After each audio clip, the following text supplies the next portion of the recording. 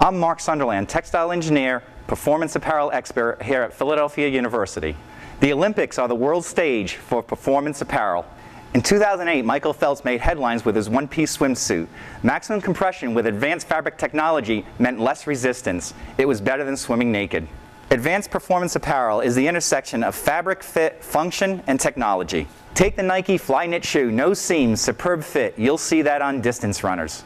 We may see fabric with built-in memory that can anticipate an athlete's movements. The athletes are all wearing apparel designed to help their performance in some way. We're moving into an era with new technology and advanced composites, fabrics with sensors that measure vital signs, carbon goggles that can shave hundreds of a second off a swimmer's time. The Olympics are always a surprise, but we will see new performance wear.